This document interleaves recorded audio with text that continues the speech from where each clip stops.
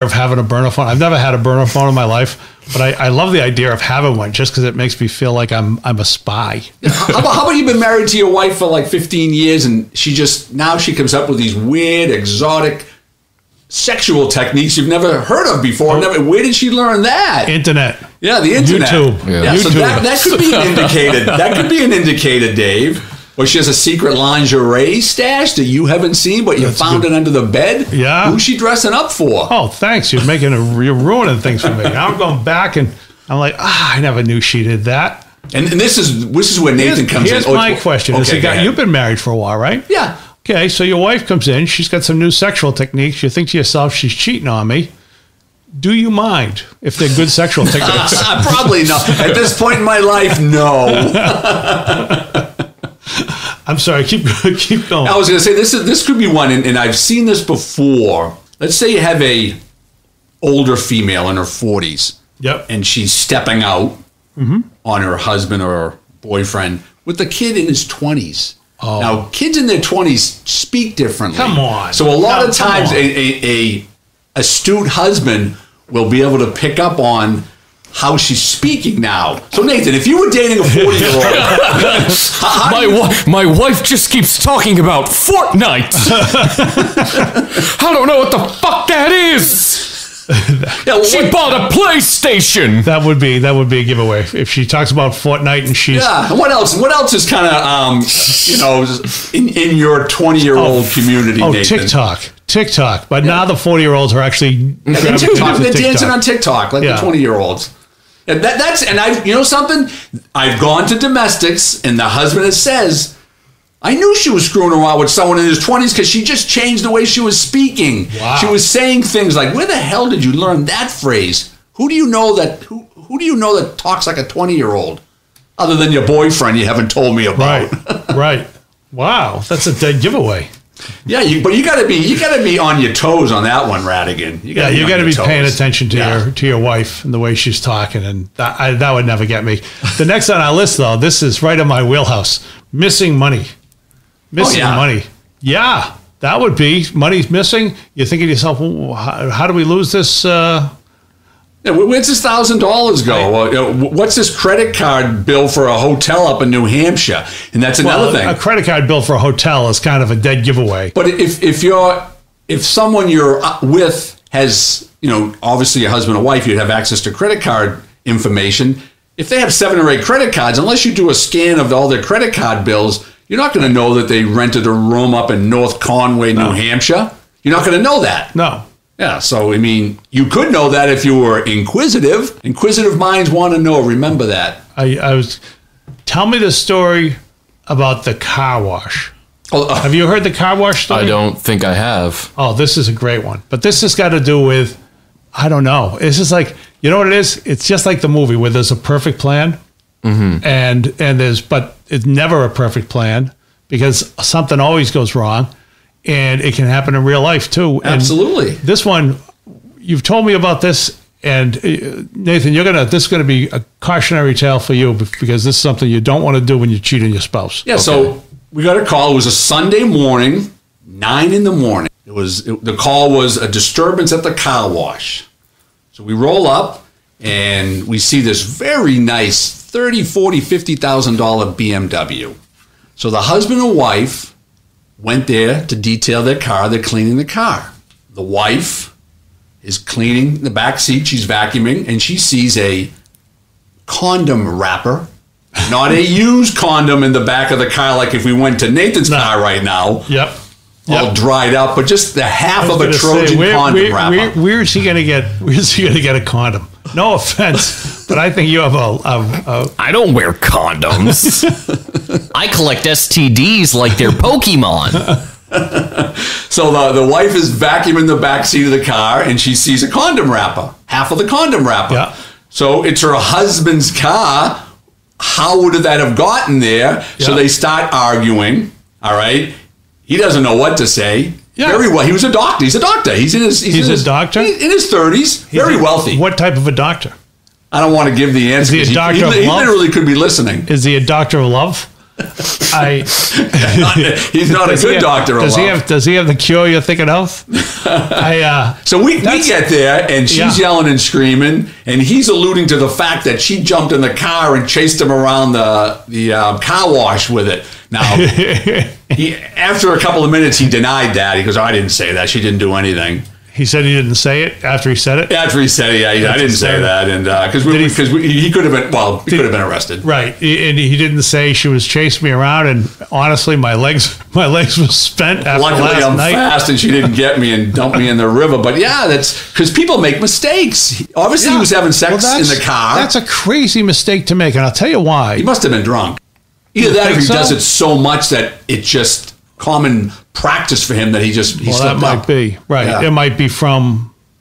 I don't know. To me, it seems like, and I don't have the experience opening condom wrappers that you two do, but it seems to me like when you're ripping into two pieces versus when you're ripping into one piece. Yeah, you could figure both of them should be out the window. Yeah. Yeah. Well, you don't want to litter. You don't want to litter. But you should at least get rid of both. You know the backstory of this? The backstory of this is that the girl involved, her father was a very well-known school official back in the day, 20 years ago or so, whatever it was.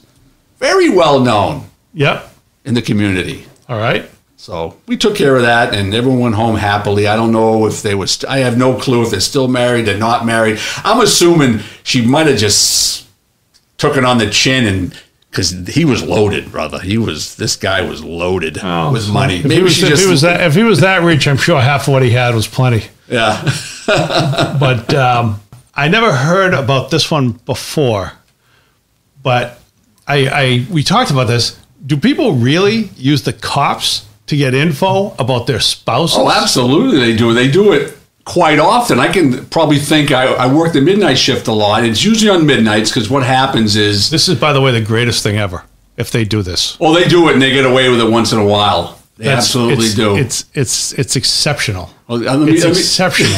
It's like saying it's like calling. Oh, go ahead. Finish the explanation. All right, yeah. So what they'll do is usually between like midnight and 5 in the morning, because what usually happens is, let's say a husband calls at like 2 in the morning. He'll say, has there been any accidents in your city? Is anyone under arrest? This is my wife's name or my girlfriend's name. And we'll say, no, she's not in our cell block. And he'll go on to say that she went out with the girls after work. She left at 6. She hasn't been home. He's worried. Yeah, he's worried. Yeah. And we're like, well, I mean, I hate to break the bad news here, but she's probably hanging out with someone. I don't know who that someone may be. Is that what they say? No, we would never say that. We would never antagonize the situation. Yeah. But people call and they want us to kind of give them the information. And what they'll do is, if we say no, they may call back a few hours later and want to report her missing or him missing. Right. So wait, they've called once. They're concerned. Yep. And which just sounds a lot like, you don't want to admit, look, I'm a jealous crazy man. You want to say I'm concerned. Yeah. For. I think a lot of people legitimately are concerned, but then there's the other flip side, who's just a jealous crazy man. Okay, then the jealous crazy man. So we'll say this, Nathan, you played the jealous crazy man for now. Yeah, okay. All right, and we'll do it. So you've been home. You're cheating. You're cheating. No good. Low down Jolene of a wife is out. Yeah. A cat. What do they call it? What is cat? Alley catting. Alley cat. No, I've never heard of that. But Dave. She's been alley catting. But you don't know any of this. You're like, oh, it's just my crazy. She's an indoor cat. She's so anyway. So you suspect this thing, but you call the police first because she's just not home and you're just worried to death. Do you think this is it? Is worried to death, or you think it's fighting an urge? It's probably half and half. Fighting an urge. It's half and half. All right. Do you think it's a scam at this point? So you don't think it's a scam at this point? No, but what happens is when we say no one's been arrested. Hold on. I just want to let Nathan do worried Nathan on the phone. Oh, hello, officer. I'm so worried. What's wrong? Your wife hasn't come home yet? Yeah. She should have been home. I'd like to file a missing persons. She's missing. See, I'm so worried. Wow. I'm so worried. It sounds like he's so worried he took a whole bottle of sleeping pills. Once they want to file a missing persons report, then what we'll usually do is we'll file that, and then now we're gonna have to locate the cell phone. So we'll go through a process of trying to locate the cell phone, and if we can locate it, the location where it's at. She better be at the bottom of that river. Yeah, she better be working late. It's like when that's what you used to tell your kids. You better be dead in a ditch, because if you come home late, I'm going to kill you. That's the old days, back in the good old days. So we're not going to give that information out if in fact we have a location. We'll send either if it's a location where we're working, we'll send it from officers from that community. If not, we'll call another community to do a well-being check on that person. And then, assuming we make contact or someone makes contact, then we'll call the husband or concerned spouse and let them know. But we typically try not to give them a location right away, because we don't know if they're going to go over there and it's going to be like a boyfriend's house, because I have a story about that. You have a story about that? When I was a rookie. You were a rookie? Wow. I was a rookie. I was on for probably, 6 to 8 months. Really? And I got dispatched to a call. And the dispatcher said, could you check the well-being? This was like 2 in the afternoon of an 18, 19-year-old girl. Did they have radios back then? Yeah, radios, yeah. Wow. All right. And the premise was that she wasn't feeling well. Her boyfriend was concerned about her. She might have taken some pills. Sure. So I went to the house. I talked to her. Yeah. Everything was fine. And she mentioned, well, he's not my boyfriend. He's my ex-boyfriend. Okay. And then there was a older lady at the house. I spoke to her, and I guess the house she was at was her new boyfriend. Okay. So I called back on the radio and I said, yeah, she's here. Everything's fine. They called him, and he used us to verify that she was at the new boyfriend's house. Okay. 24 hours later, a community 2 doors down, a community a couple of doors away, called us and said, hey, did you deal with Michael Smith the other night and his ex-girlfriend? Yeah, we did. He said, well, he just beat the shit out of her. Ooh. Oh.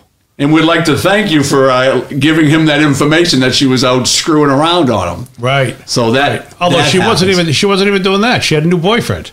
She was at because we verified that she was at the new. Well, he wasn't letting her go. He was the obsessed old boyfriend. Right. Crazy domestic kid. That's awful. So yeah, I actually use that story. So if you're a rookie cop and you're listening, I use that story. I will tell that story whenever a new cop comes on the department. Right. And I'll say, hey, people will use the police to get certain information on a boyfriend, a girlfriend, and we can verify that they're out screwing around. Then we're kind of like, no, we're not complicit in it, but we really look unprofessional when we do that. Right.